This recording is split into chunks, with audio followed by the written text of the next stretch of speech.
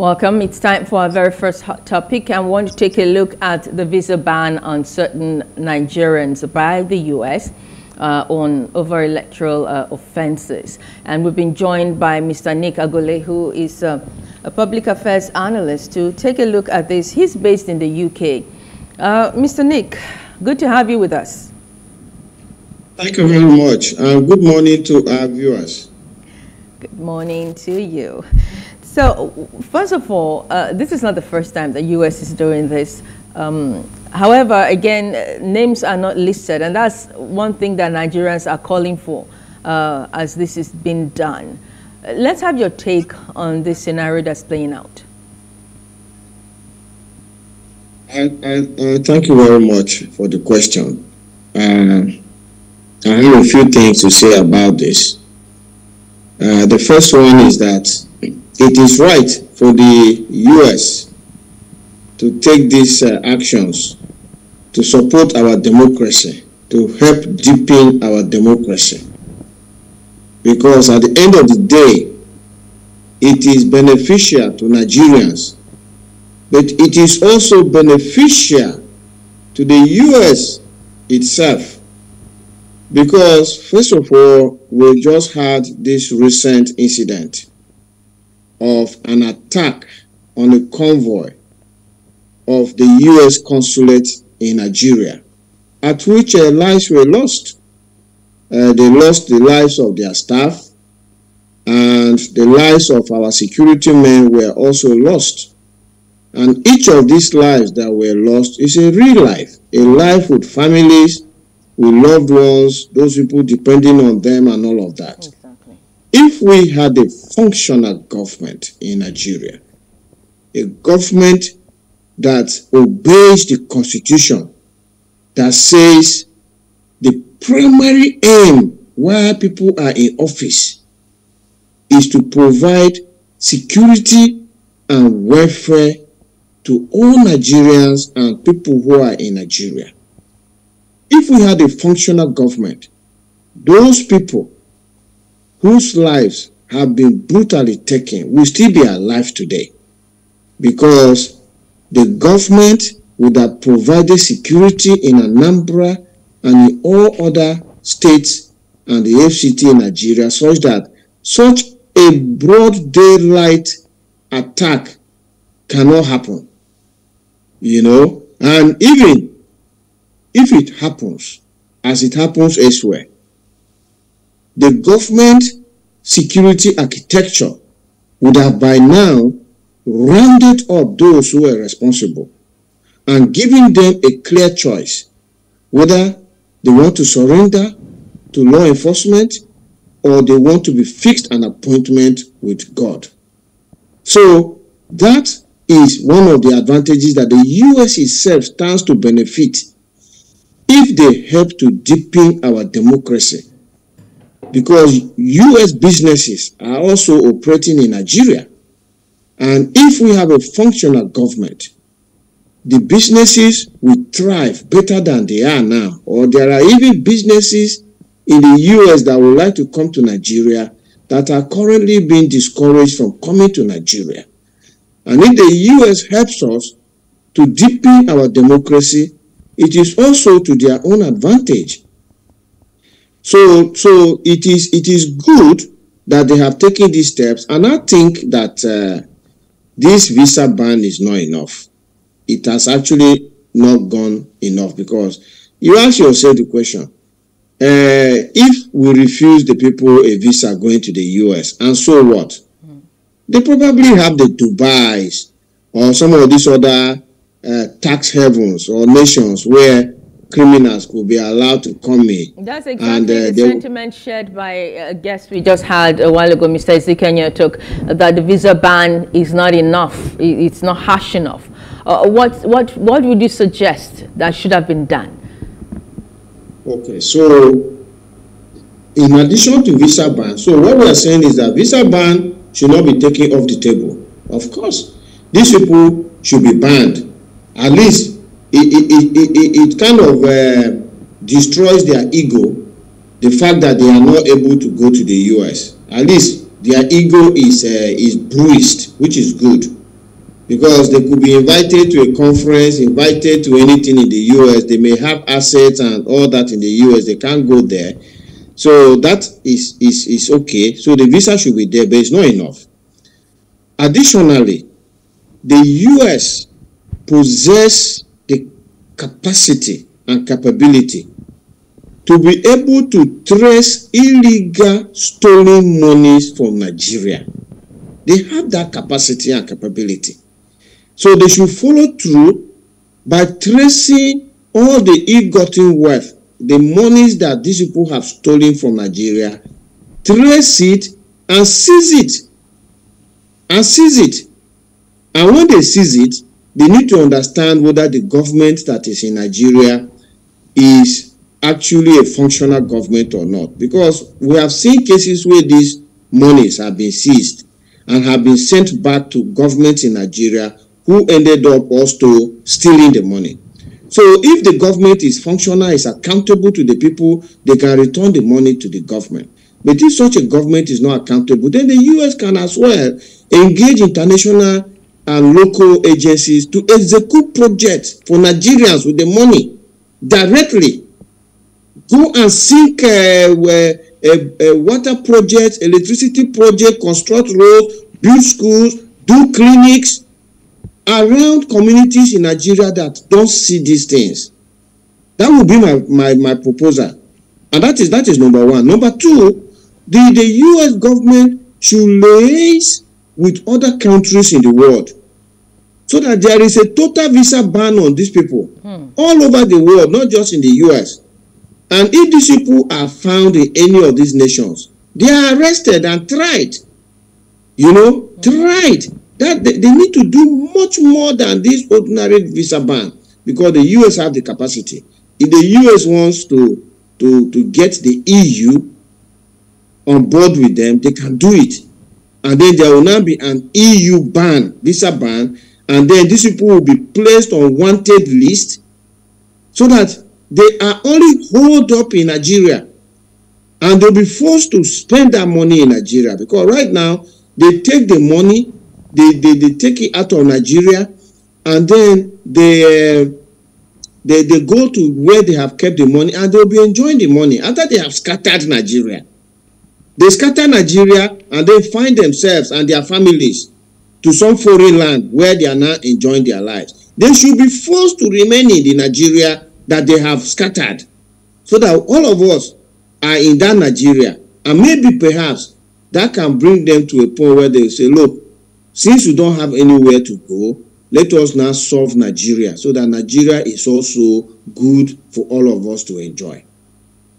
Now, do you see this encouraging the UK to also come out openly? Because in April, the UK also did mention that about 5 to 10 Nigerians were on their watch list with regards to electoral offenses. Do you see this propelling them to come out now and also place their own ban? They should come in like yesterday. The US government should come in like yesterday with their ban. The EU as a bloc should come in like yesterday. Yes, these people should be made pariah. They should be made unwanted. We should go to even Asia. The Association of Southeast Asian Nations, ASEAN, should ban them. The likes of Australia, New Zealand, everywhere, Canada, should ban these people. Because what these people are doing is not right. We have a country that should be one of the most beautiful countries in the whole world that is being damaged by people who have no interest to deliver good governance.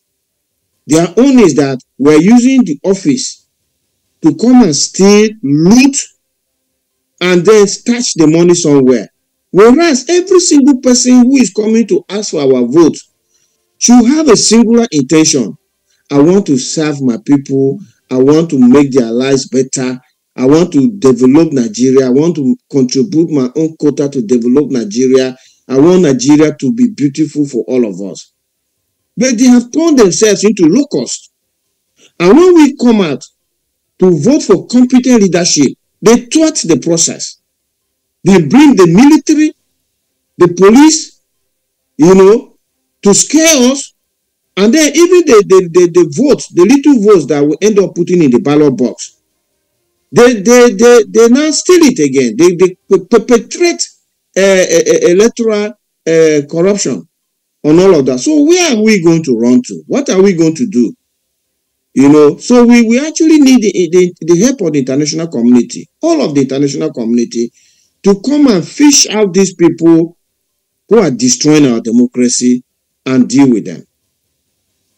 Announcement was made by the UK consulate here in Nigeria. Femi Fani-Kayode, who was specifically mentioned in the course of that discussion, did respond. And even now that the US placed their own visa ban, he has also responded that they wouldn't lose sleep over this. How do you respond to the fact that he's making all these responses, especially as his name is not mentioned in the US visa ban yet? At least his name has not been mentioned. That is the other thing. I would have wished the US actually names these individuals so that we will know them. We will know those who are on this visa ban, because that will also shame them. You know, it will shame them.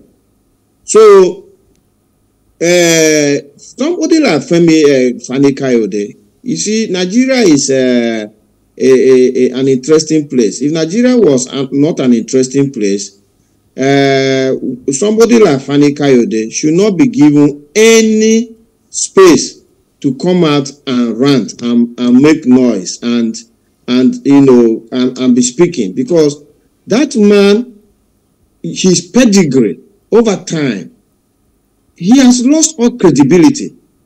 Such a person should not even be given airtime to speak. In the UK here, where I'm sitting, he has issues here. I don't even think he can come here in the UK.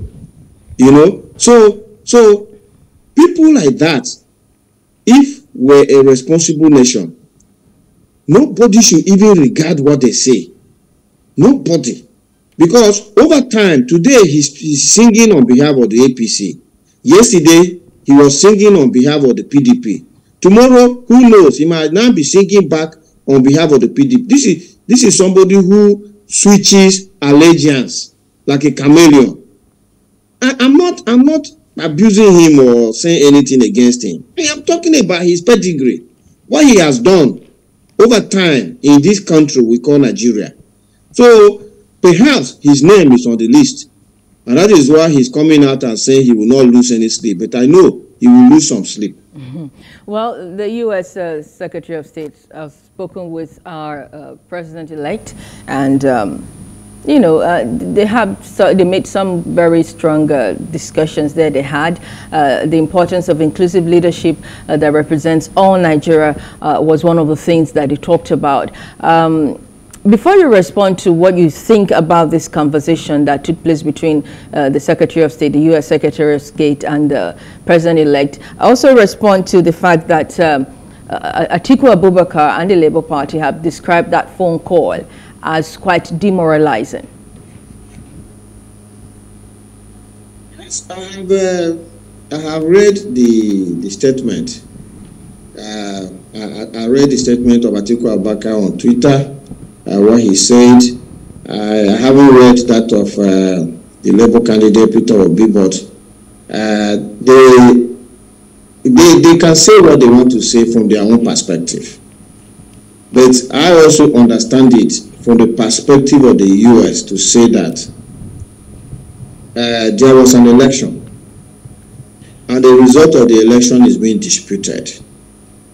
And that the result of the election is being disputed doesn't mean governance will have to come to a stop. I mean, a similar thing happened in the US. A similar thing. Blinken's government, I mean the government that Blinken serves,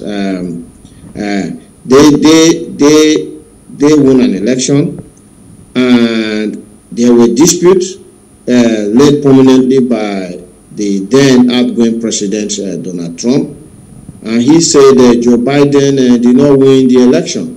And this thing went to court. It went to court all the way to the Supreme Court in the US. And Donald Trump is now being accused of instigating a riot at the Capitol to stop the declaration of his opponent, Joe Biden, as the president. You know, and that is now undergoing criminal proceedings in the US.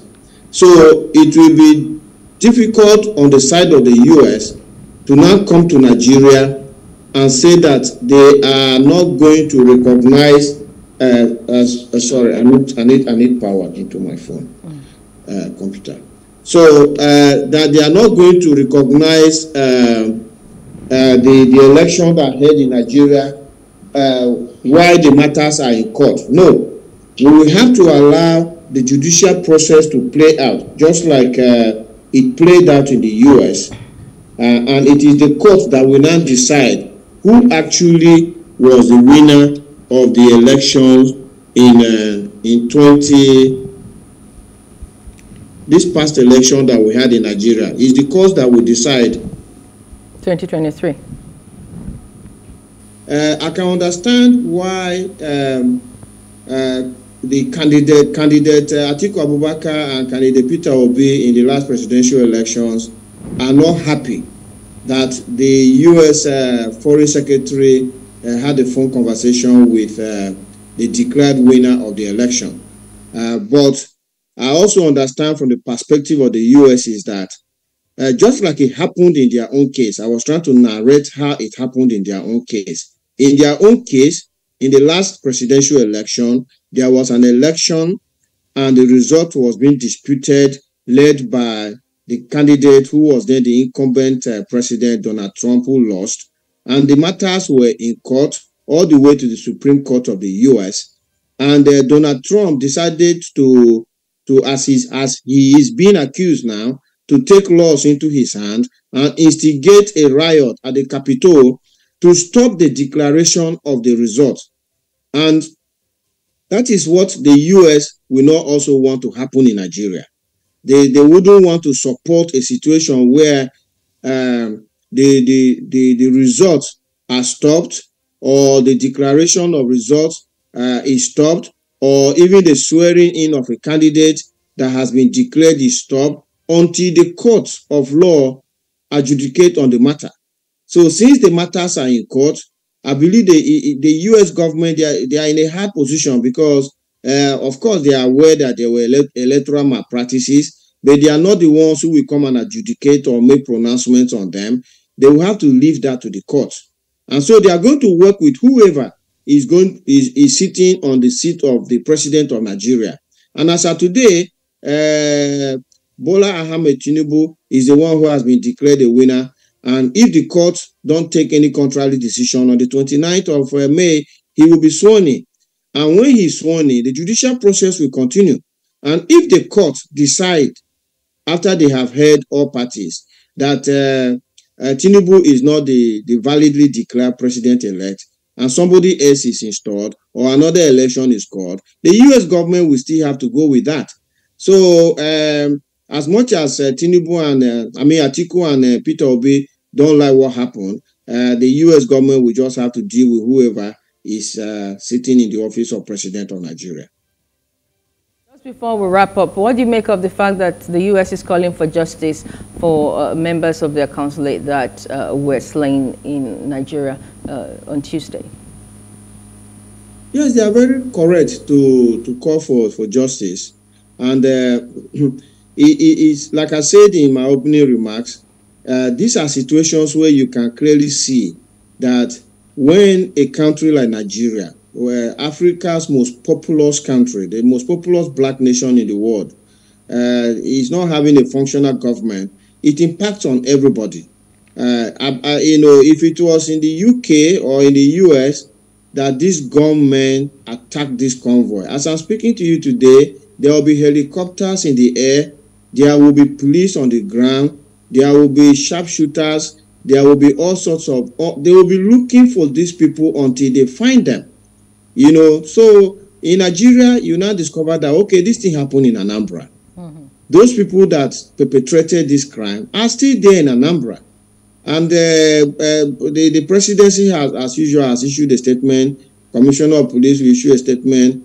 You are not seeing anybody that is going after these people. Well, U.S. has also issued, the White House has made it clear that no American was involved. Do you think if an American was involved that things would have been different? Of course. If a U.S. citizen was involved, I will not be surprised if the U.S. will send in Marines to take out those who perpetrated this incident. But the fact that they were consulate staff of the U.S., even if they are Nigerians, their employer is the U.S. government. And I expect the U.S. to still stand up for these people who are working for them.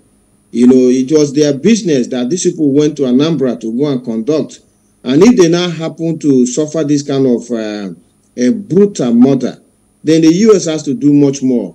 Of course, they can give Nigeria or offer Nigeria support in terms of what we need to do, but the perpetrators have to be found.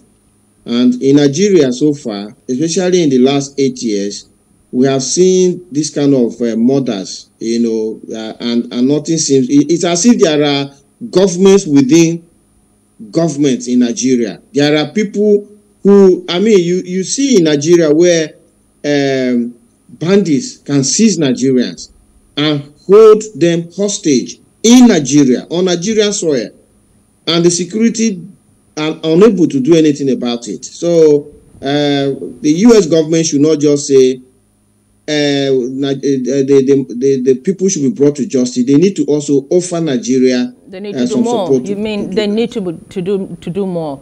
They probably need to do what they should have done or would have done if a U.S. citizen was among those who were killed on Tuesday. Thank you so much, Mr. Nick Agule, for your time and insight this morning.